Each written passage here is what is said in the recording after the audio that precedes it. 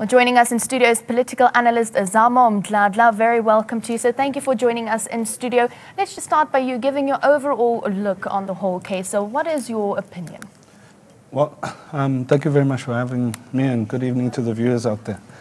Well, to start with, I think the first word that comes to mouth is the whole white monopoly capital influence again, in that, I mean, the previous minister had come out and said clearly that it was a violation of the Immigration Act, Section 9A, and it wouldn't make sense to grant such an approval because it would be in violation of the Act. That was the minister. Now, you've just quoted now that Denel had its own reservations. The court judgment has been reserved. So from my perspective, I don't really understand why the minister would be so much in a rush to have this resolved if the judgment has been reserved. So when all is said and done, what is really at play here? So I think that whole word again comes back to mind, state capture. Perhaps the minister can enlighten us on why she is so eager to have this settled before we begin drawing our own conclusions, because it just doesn't smell right. Why should a individual company have the authority to have its visitors or whatever enter our country through a national key point without being vetted by anybody? I mean, Home Affairs is responsible for everybody who enters and departs from South Africa, so that's just simply the law. So why should the Oppenheimer company, Fireblade or whatever, have these special arrangements for them and their guests? It's just nonsensical in my opinion. And it does pose a security risk for the country.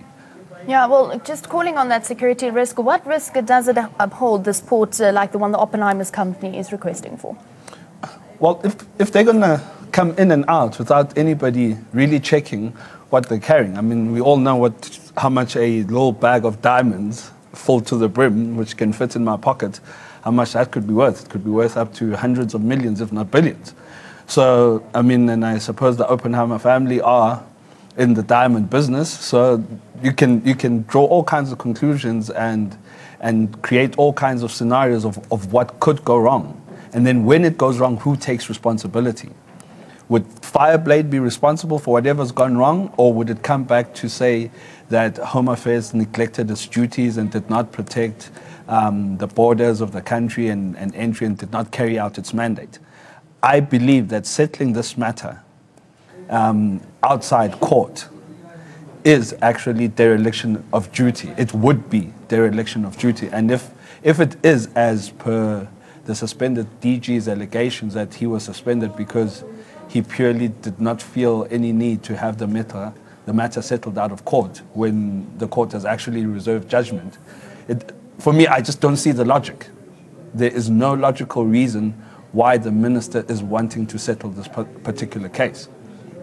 Well, thank you so much for joining us in studio and giving us your opinion on the matter. That was political analyst Zamo Mdladla, just joining us in studio, giving us some more information on that case and making sure that we understand it and that our viewers do also understand it.